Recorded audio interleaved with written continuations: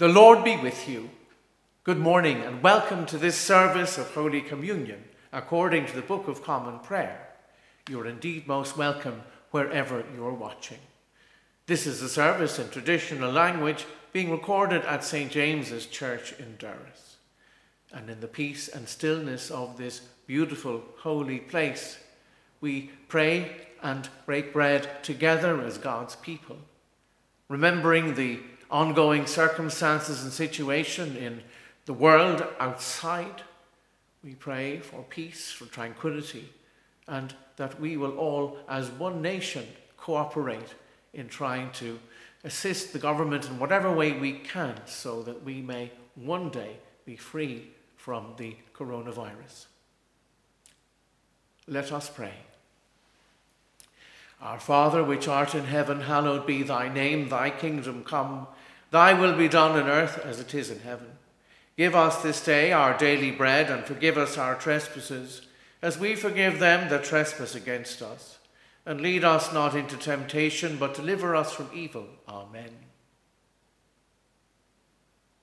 Almighty God, unto whom all hearts be open, all desires known, and from whom no secrets are hid, cleanse the thoughts of our hearts by the inspiration of thy Holy Spirit, that we may perfectly love thee and worthily magnify thy holy name through Christ our Lord. Amen. Hear what our Lord Jesus Christ said: Thou shalt love the Lord thy God with all thy heart and with all thy soul and with all thy mind. This is the first and great commandment, and the second is like unto it. Thou shalt love thy neighbour as thyself. On these two commandments hang all the law and the prophets. Lord, have mercy upon us, and write these thy laws in our hearts, we beseech thee. The Collect of the 16th Sunday after Trinity. Let us pray. O Lord, we beseech thee, let thy continual pity cleanse and defend thy church, and because it cannot continue in safety without thy succour, preserve it evermore by thy help and goodness, through Jesus Christ our Lord. Amen. Here beginneth the 23rd verse of the 21st chapter of the Gospel according to St. Matthew. Glory be to thee, O Lord. And when Jesus was come into the temple, the chief priests and the elders of the people came unto him as he was teaching, and said, By what authority doest thou these things, and who gave thee this authority? And Jesus answered and said unto them, I also will ask you one thing, which if ye tell me, I and likewise will tell you by what authority I do these things. The baptism of John, whence was it? From heaven or of men? And they reasoned with themselves, saying, If we shall say from heaven, he will say unto us, Why did ye not then believe him? But if we shall say of men, we fear the people, for all hold John as a prophet. And they answering Jesus said, We cannot tell. And he said unto them, Neither I tell you by what authority I do these things. But what think ye? A certain man had 2 sons. And he came to the first and said, Son, go work today in my vineyard. He answered and said, I will not. But afterward he repented and went. And he came to the second and said likewise. And he answered and said, I go, sir, and went not. Whether of them twain did the will of his father? They say unto him, the first. Jesus saith unto them, Verily I say unto you, that the publicans and the harlots go into the kingdom of God before you. For John came unto you in the way of righteousness, and ye believed him not. But the publicans and harlots believed him, and ye, when ye had seen it, repented not afterward, that ye might believe him. Thanks be to thee, O Lord. There are certain times, I think it's true to say for all of us, is it not, where we think of certain people. And in the morning collect, I often think of a friend, long-standing friend from many years ago, and his joke. And his joke was this. He used to say, who wrote peace and liked to fly at supersonic speeds? And of course everybody said, as one does, I don't know. And he said, God. And then he quoted one of the morning collects in traditional language, O God, the author of peace and lover of concord. Great joke, and it's a very clever joke because, of course, he is a very clever person. Today, in our gospel, the word authority is used. By whose authority? The scribes, the Pharisees, the chief priests are questioning the authority of Jesus, and he in turn is reflecting back to them, because of course we know that Jesus is talking about the authority of our Heavenly Father. The authority of the chief priests and scribes was more to do with power. It was more to do with commanding the people and being set over them. Whereas we know from our Heavenly Father, his authority is, in the original thinking of it, derived by thought, logos, word issuing forth, love, tenderness. In other words, is it a creative authority, as in the word author coming from those original meanings. In other words, it's nothing to do with power and subjugation, but rather it flows from loving authority and strength. And so Jesus is trying to demonstrate to the chief priests and to the Pharisees that in fact their authority is meaningless, because all authority comes from God. In that particular context, of course, we know that the chief priests and scribes and Pharisees lorded it over the people, using their power as a means of telling the people what to do. But of course, as we understand it, it was utterly meaningless. They were terrorized and demonized, the ordinary people, by the rulers. And so Jesus was bringing in a new authority, which was turning the world upside down. An authority based on love and care and creation, but also based on us, the created beings, understanding that what flows from it all is our need for forgiveness and our repentance. In our modern world, when we think of authority, sometimes it can feel a little bit like the bullying, angry voices of those who tell us what to do and do the opposite thing themselves. The world is in quite a quandary, is it not? All the different shouting voices of politicians. The quiet, calm voices of medical professionals are the ones we need to hear, and the experts. Constitutional rights about whether or not to wear masks will not save lives, but only frighten people. It's been a joy in our own parish here to know that our schools are both back functioning safely, and that the children are well and safe and happy. And surely that is what we wish, not only for the children, but for ourselves. It has been a very difficult time. It looks like it's going to be even more challenging.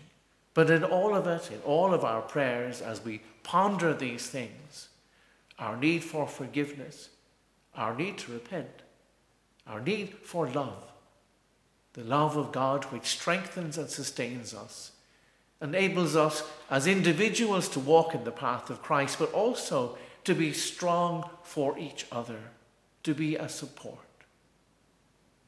Amen. Let us pray for the whole state of Christ's Church militant here in earth. Almighty and ever-living God, who by thy holy apostle has taught us to make prayers and supplications and to give thanks for all men, we humbly beseech thee most mercifully to accept our alms and oblations, and to receive these our prayers which we offer unto thy divine majesty, beseeching thee to inspire continually the universal church with the spirit of truth, unity and concord, and grant that all they that do confess thy holy name may agree in the truth of thy holy word and live in unity and godly love.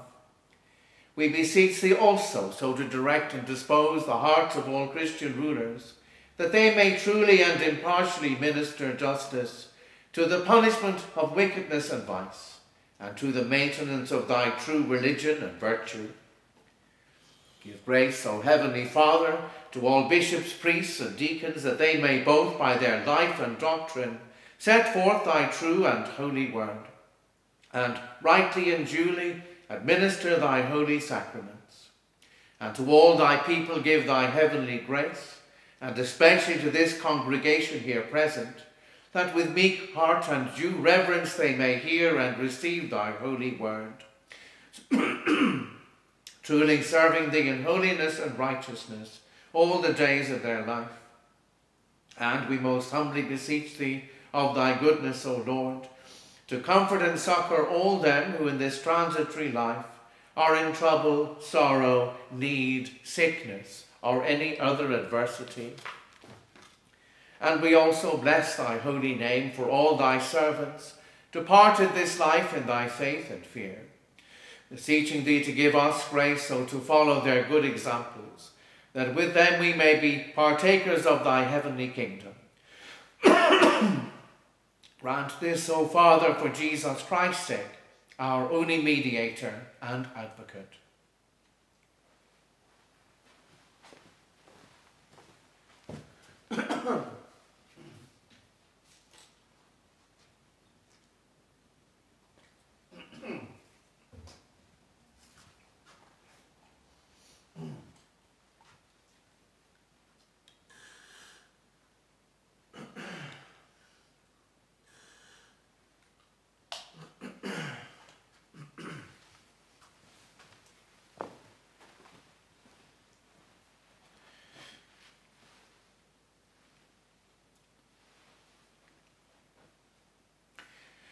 Ye that do truly and earnestly repent you of your sins and are in love and charity with your neighbours, and intend to lead a new life following the commandments of God, and walking from henceforth in his holy ways, draw near with faith and take this holy sacrament to your comfort, and make your humble confession to Almighty God. Almighty God, Father of our Lord Jesus Christ, maker of all things, judge of all men, we acknowledge and bewail our manifold sins and wickedness, which we from time to time most grievously have committed, by thought, word, and deed against thy divine majesty, provoking most justly thy wrath and indignation against us. We do earnestly repent and are heartily sorry for these our misdoings. The remembrance of them is grievous unto us, the burden of them is intolerable. Have mercy upon us, most merciful Father.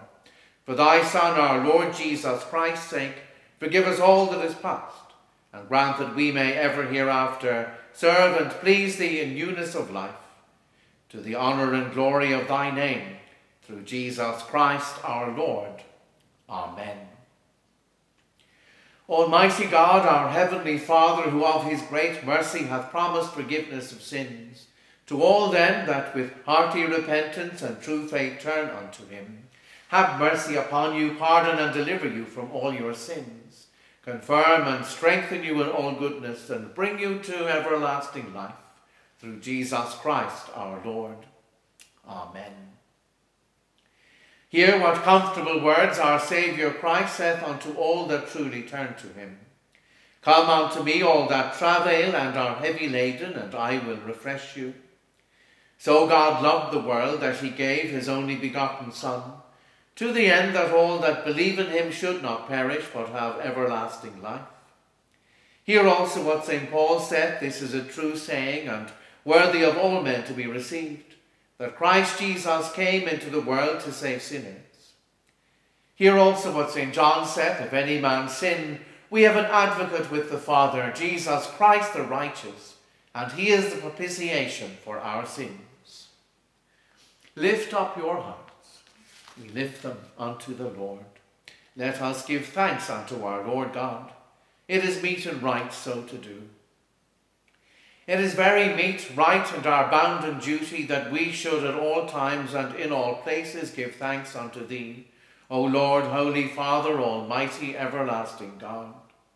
Therefore, with angels and archangels and with all the company of heaven, we laud and magnify thy glorious name, evermore praising thee and saying, Holy, holy, holy, Lord God of hosts, heaven and earth are full of thy glory.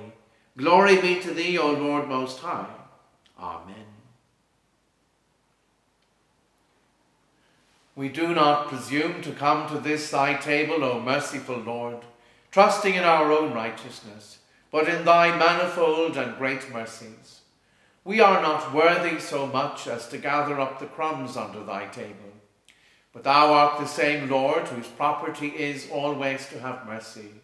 Grant us therefore, gracious Lord, so to eat the flesh of thy dear Son, Jesus Christ, and to drink his blood, that our sinful bodies may be made clean by his body, and our souls washed through his most precious blood, and that we may evermore dwell in him, and he in us. Amen.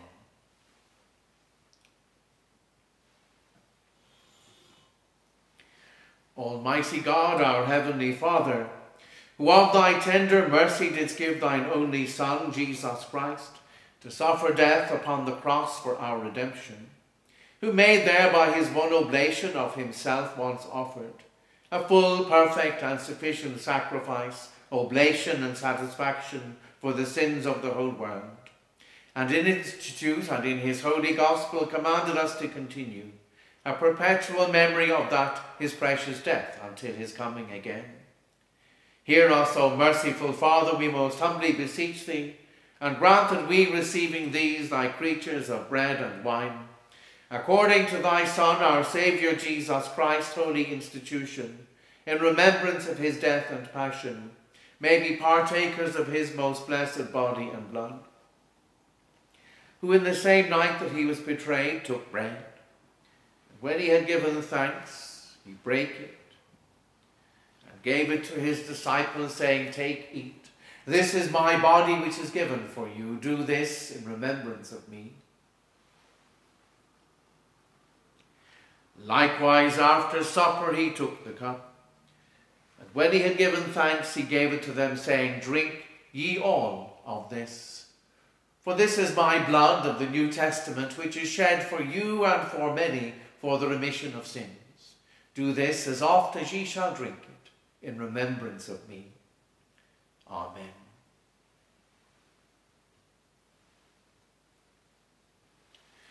Draw near in faith, and take this holy sacrament to your comfort.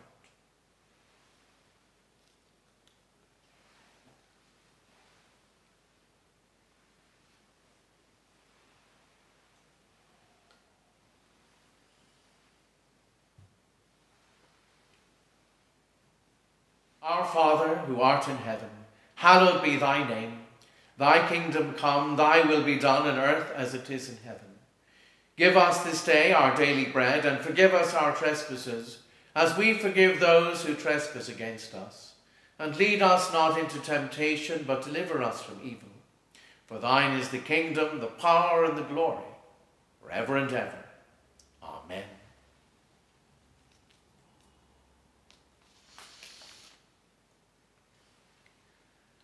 Almighty and ever-living God, we most heartily thank thee, for that thou dost vouchsafe to feed us, who have duly received these holy mysteries, with the spiritual food of the most precious body and blood of thy Son, our Saviour, Jesus Christ, and dost assure us thereby of thy favoured goodness towards us, and that we are very members and corporate in the mystical body of thy Son, which is the blessed company of all faithful people, and are also heirs through hope of thy everlasting kingdom, by the merits of the most precious death and passion of thy dear Son.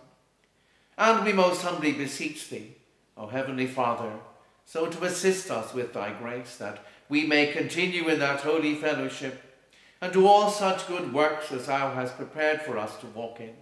Through Jesus Christ our Lord, to whom with thee and the Holy Spirit be all honour and glory, world without end. Amen.